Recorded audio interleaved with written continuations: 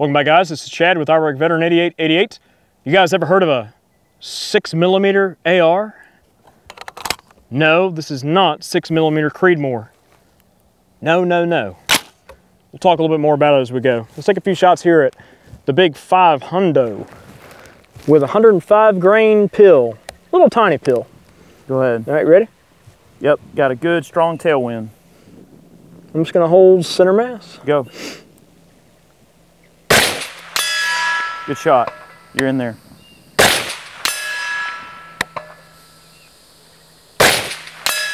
Man.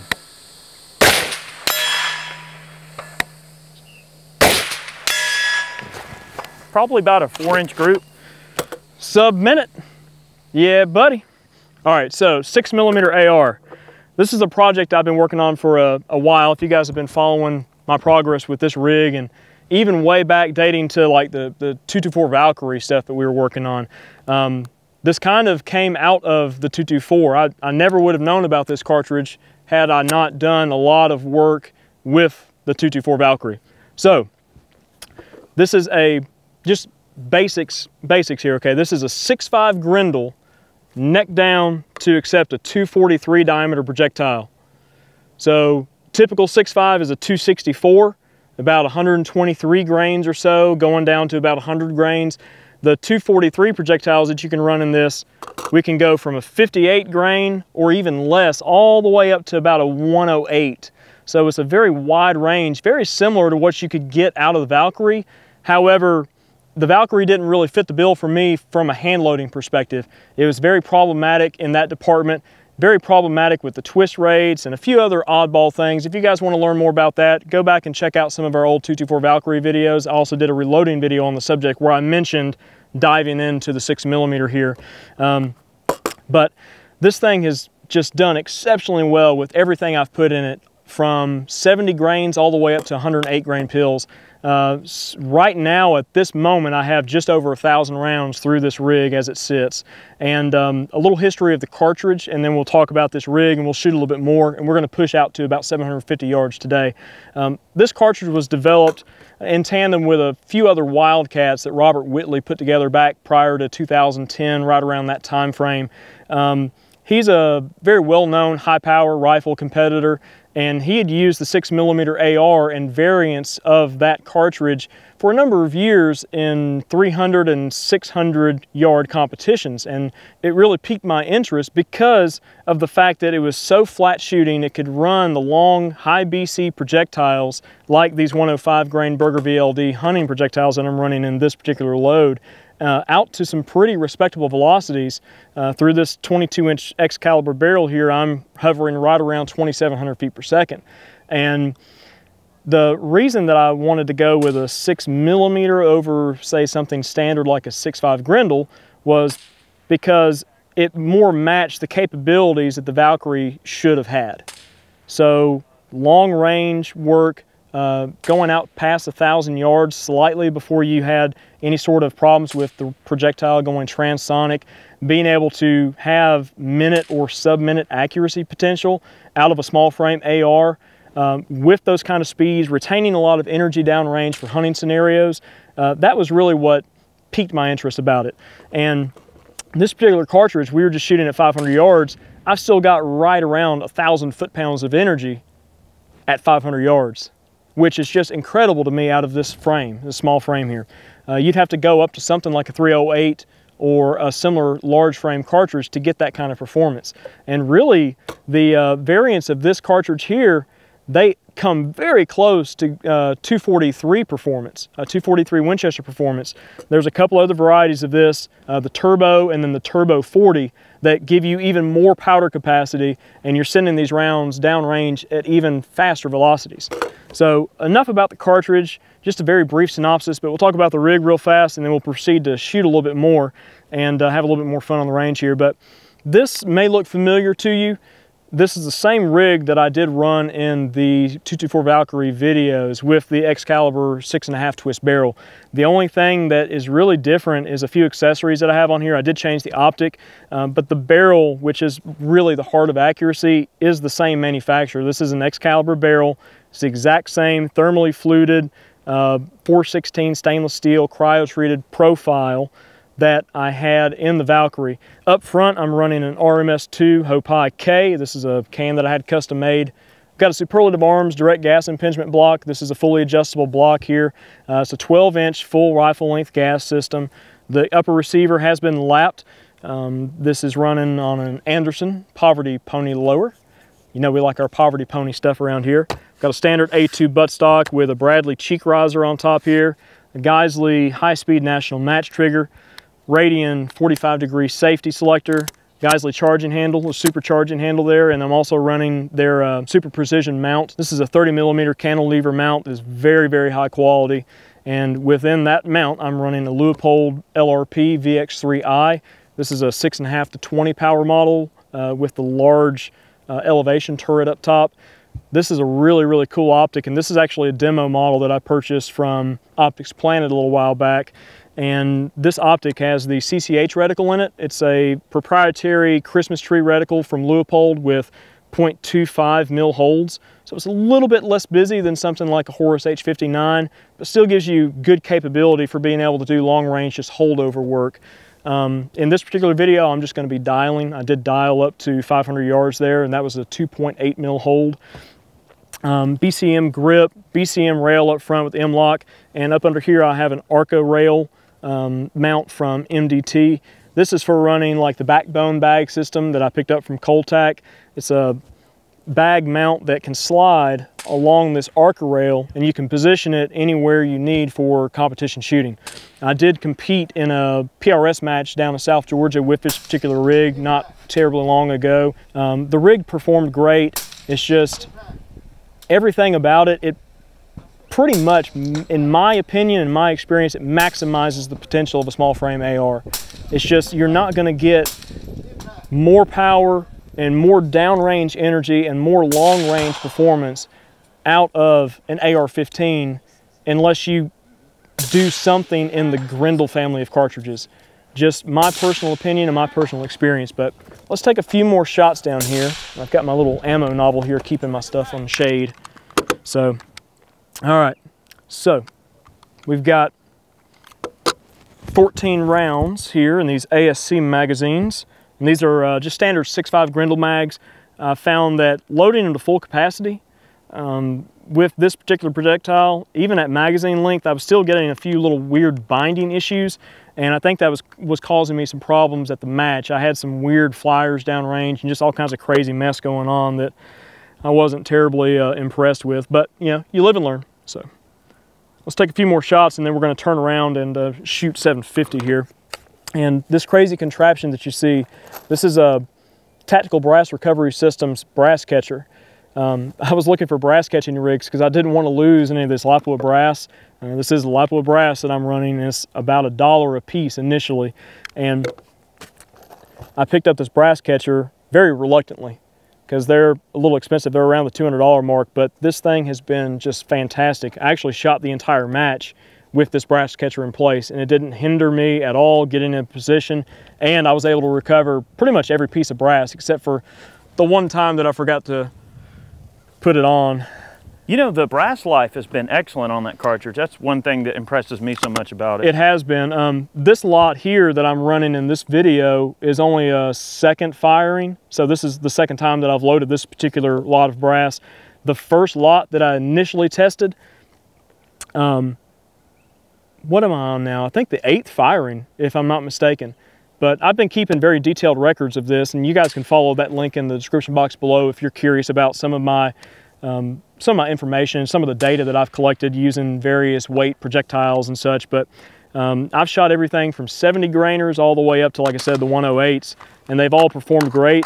And the 70 grain pills, I can get those to the mid 3,300 feet per second mark. You can push them a little bit faster, but I wasn't getting terribly good accuracy out of them on the very top end. But it's a lot of energy for something like a coyote or prairie dogs. It's just super fast. It's just so crazy. I mean, even inside of like 150, 200 yards, it'd still be a great deer cartridge. It would be. The VLD hunting projectiles from Berger, they're designed to, you know, go into something like a deer and just go a couple of inches and then basically violently explode. They're not meant to expand or anything like that. They're not a hollow point type projectile, but they're meant to fragment and just dump all their energy in a very small area, just right inside of an animal. And I haven't had the chance to test that out yet, but that's one thing that drew me to the cartridge as well, is that 6mm, it's legal in pretty much every state for hunting. So you can go pretty much anywhere in the states here and use a 6mm and get away with it for medium-sized game. So that's another plus to it. Maybe that's something we'll test out in a future video. We might be able to take this thing out for a hunting video. I'd like to sit in the Ritz-Carlton and kill a deer from about 450 yards away. Might be able to arrange that. Right. Go ahead whenever you're ready. I'm gonna shoot the coyote, so I'm just gonna dial back down. Yeah, I'm gonna dial today. Okay. So 1 mil. 1 mil. Shoot him, and then I'll shoot the gopher next to him. Go fair. To go fair. And we do have some heat out here today, and we got some mirage like crazy. It's just not the best day for shooting. All right, 1 mil. Center mass. Good shot. Man, About a 3-inch group. that mirage is just crazy. That coyote is doing this. With that being said, try the gopher now. Try the gopher. Why not? Oh man, you got a lot of mirage. That gopher's tiny. He's probably moving around like Gopher a foot. What? All right, let's see. Go fair. Go ahead. Yep. Keep doing that. About the same group size. Yep. All right. Good. All right, Telling you, man. Punching out the 4. I want to take go this. for the little guy, or you want to? Let me see where I'm at on the big gong there first. Okay. I haven't confirmed this thing in a little while. These so. are all half-size D28s downrange guys. They're shoot steel AR-500 targets. So 1.8. And the coyote and gopher targets are shoot steel targets as well. All right.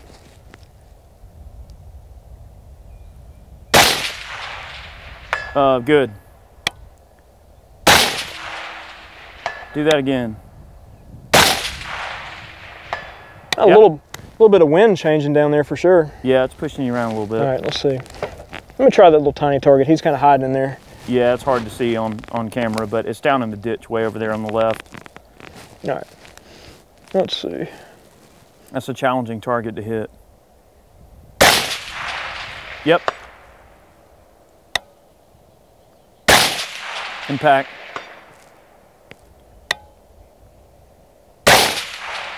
Just off the right edge. Just off the left edge. Just off the right edge, about 1 inch. You're not missing by much.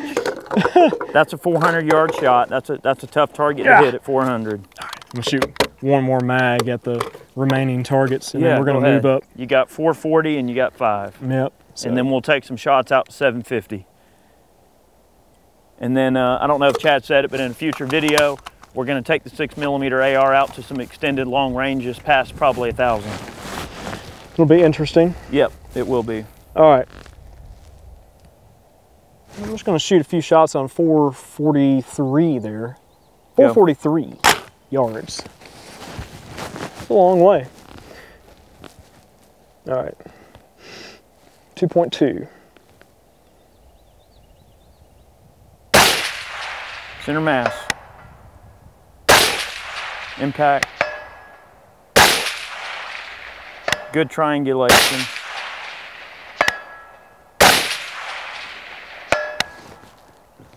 Thing smacks with some authority. It does. All It's about maybe just under 5-inch group. That's fine. Good triangulation though. It's all in a nice group. I said, typically, what I've seen at range with this thing is it holds MOA right over, right under most of the time. So it's roughly a minute gun out to a grand. And it's an auto-loading rifle. I mean, I'm not expecting it to shoot tiny bug hole groups, okay? I'm expecting it to hold MOA at least out to a longer range. And these days, frankly, I don't care what something does at 100 yards as long as it's not shooting like 4 inches. But let's go up. All right, 2.8. And then we're gonna shoot 5 again. I'm just gonna finish this mag off and then we'll move on. Okay.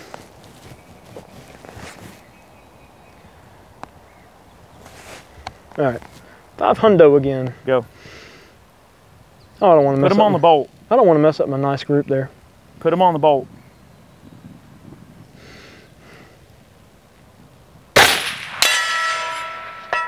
Keep doing that.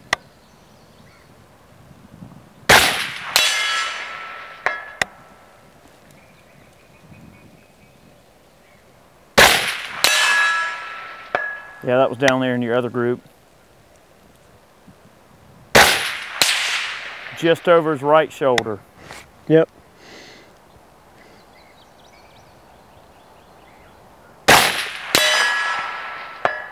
Those rounds probably in the size of a small plate, maybe 6 inches. Yep. That top of that target is really hard to make out. Oh yeah. Just right over the shoulder again. Yep. Not terrible. Same spot over the shoulder. All right, I'm gonna go back center mass. Go ahead. Just off the right edge of the plate. Dang. Not bad though. Not terrible. Let this thing cool off. It's I don't know if she's ever had this much shot through in one sitting. It is pretty hot out here, man. And it's hot too, so let's let her cool down. We're gonna push out to 750 and see what can be done. All right, guys, I'm gonna punch the 6mm AR out to 750 yards. That's the longest range that we have available here. We are gonna, in a future video, take this out to some longer ranges because long range is always fun. I've got it dialed up to 5.5 mils, and we're gonna give a 1/2 mil hold for spin drift and see what happens. Chad spotting, we're just gonna play the wind a bit. I've shot this rifle a little bit, not as much as Chad, but let's just have some fun. All right, you going for the big gong? Yeah, just to see where it's at. Okay. See what we're working with.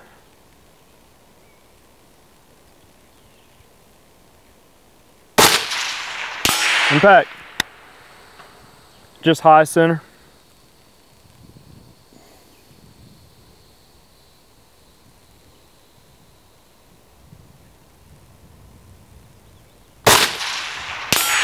Impact.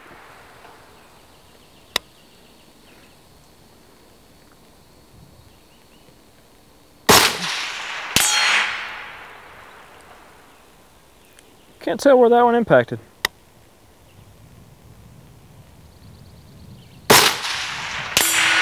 Nope, dead center.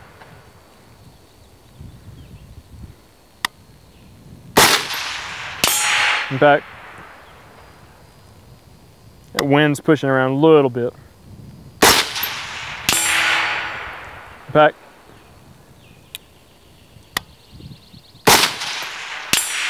Impact.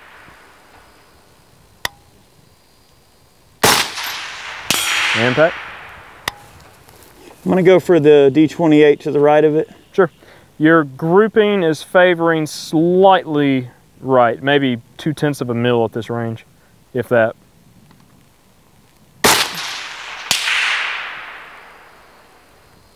Going for the half size? Yeah. Couldn't see the impact. Could have been. I'm not seeing anything, man. It's on there. That one was. Might be on the low side. I just don't see the impact. Right over the shoulder on the left side, it looked like. Yep. What you know, very smooth recoil in this rifle. I like that quite a bit, and I do like that lowered tilt on the safety. That's a nice feature. And the Geisley trigger, of course, is always a welcome upgrade. And this optic's not overly busy. I definitely like it.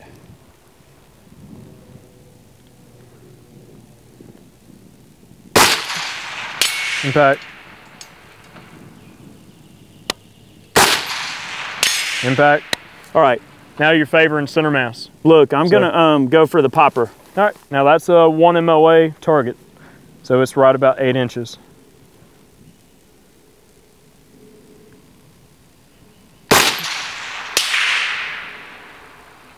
I couldn't tell. Let me punch in a little bit further here. Impact. Dead center just about. just low and slightly left, it looked like. Impact. Impact. Impact, maybe. Ooh, no, barely off of it. Just off the left side. A little bit of headwind. Just off the left side, same place. Right in front of it. We had a headwind come in just ahead of us. Impact.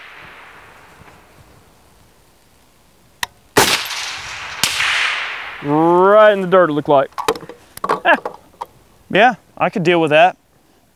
The accuracy is definitely not terrible at all. I mean, for a short action auto loader and delivering that kind of energy downrange and the speed that that round is traveling downrange, I like the cartridge a lot. To kind of mirror what Chad said, you know, it is a hand loader's cartridge, so it's not for the faint of heart. This is something that is going to take a little bit of playing around, a little bit of load development.